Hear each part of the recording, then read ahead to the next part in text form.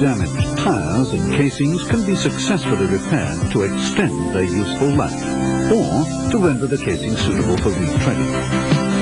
A well-made repair using modern repair methods and techniques will assure first-class service with safety. The successful repair is achieved by a combination of tire knowledge and limits of injuries admissible, along with a thorough casing inspection standard. A clean environment with the right tools and fresh, quality materials is considered essential. A skilled and thorough examination of the complete casing in a well-lit area is of paramount importance. Careful assessment must be made in order to judge whether the tire's condition justifies the cost of repair, and whether all repairs can be used safely in normal service. The type of repair required will depend on the degree of injury to the casing and the type of tire, radial or crossfly. All markings indicating the repair should be clear and legible. Casings damaged outside the limits of a nail hole or spot repair, up to the maximum permitted injury allowed, can only be repaired by the use of a reinforced section repair unit, which is a repair unit made up of rubberized cord material designed to restore the strength of a damaged casing. There are two types of section repair units available, radial and crossfly. The radial reinforcing section patch is made specifically for radial tires. These patches have all their plies running in the same direction. Modern-day radial patches are centered over the injury regardless of location. Additionally, a gas-proof layer of rubber is incorporated to prevent migration of air into the repaired area. The cross-ply reinforcing section patch has layers of plies at right angles to each other with a rubber covering on both sides. The spotter, as the name suggests, supplies heat and pressure over a local area by means of a jack clamping device. Generally, it's used for localized rubber repairs. Although section repair work may be carried out in two stages, by curing the rubber filling and then applying a self-curing or chemical cold cure patch. The section mold in which the repaired part of the tire is housed is heated and pressurized by specially shaped mandrels and pressure pads. The rubber filling is cured and the repair patch bonded simultaneously.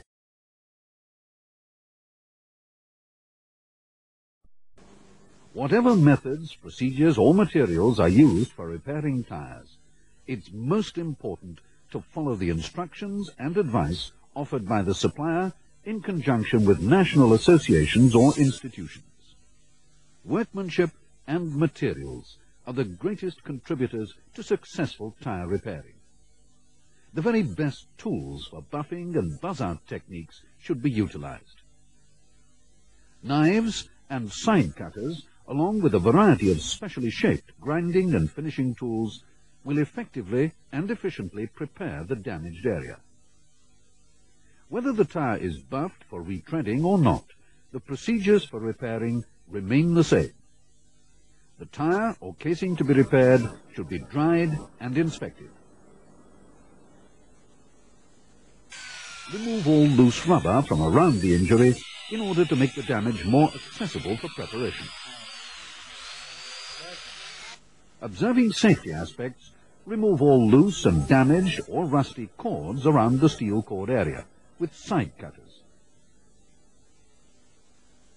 before buzzing out with a tungsten carbide grinding wheel.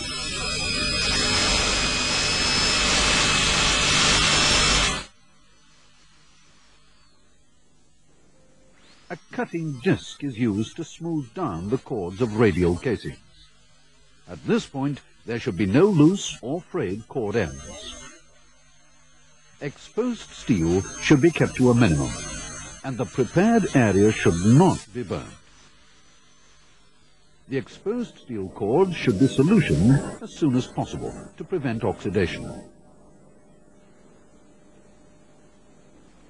In order to determine the correct patch to use, it's necessary to measure accurately the injury in the running direction of the tyre and the radial direction from shoulder to bead. The appropriate repair unit is then selected in accordance with manufacturer's recommendations. The selected patch repair unit is marked with auxiliary center chalk lines. A further auxiliary line passes through the center of the damage from bead to tread center. The repair unit is then positioned.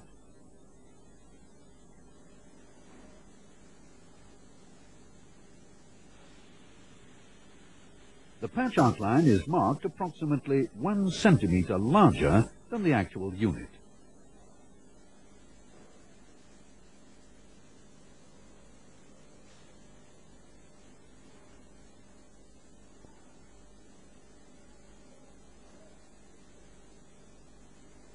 Chemical buffing fluids are often used prior to actually mechanically buffing the marked area. These fluids have the effect of removing all traces of graphite, silicone, or other mold lubricant. The marked area is moistened with the fluid and scraped off immediately with a knife or spatula.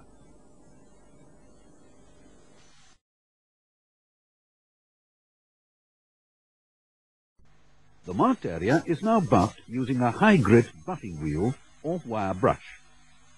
The finished buff texture should be as smooth as possible, with all vent lines completely removed. All buffing dust is removed by vacuum. The use of compressed air is not recommended. Once the buffed area is thoroughly cleaned, apply an even coat of cement over the prepared area and the repair unit if this is required. Allow the cement to dry thoroughly. Forced drying is not recommended. It's most important that the beads of the tyre are in a completely relaxed position before applying the patch to the prepared area. Place the prepared repair unit on the injury in accordance with auxiliary lines.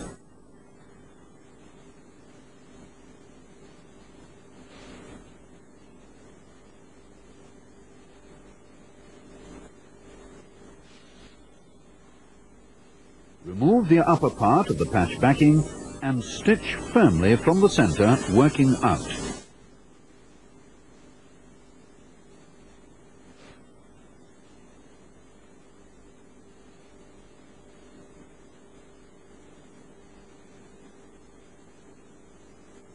Now remove the lower part of the backing and stitch securely.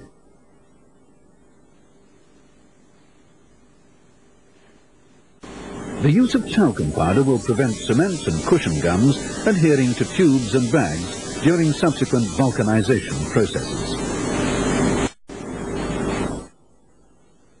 The exterior of the tyre now requires filling with previously warmed rubber. Consolidation without air entrapment is essential.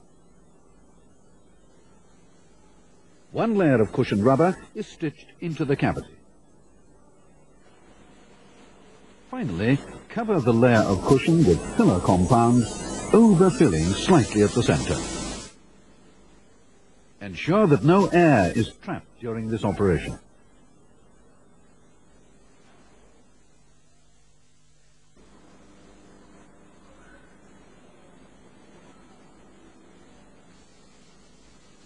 Trim off any excess filler, allowing it to be slightly raised at the center.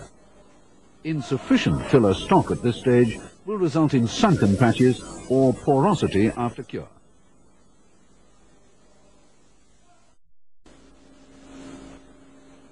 The finished repair should be checked immediately after curing for lifting or separation. Dependent on the equipment used, it may be necessary to grind down or finish buff the outside repair to improve the aspect of the finished tyre.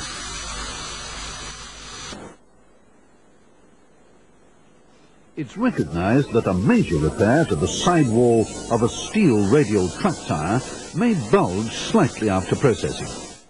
Materials and limits should be used to restrict the height of the bulge to no more than 4 millimeters.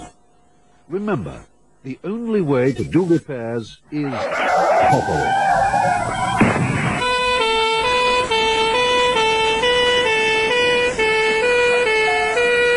Carelessness can kill.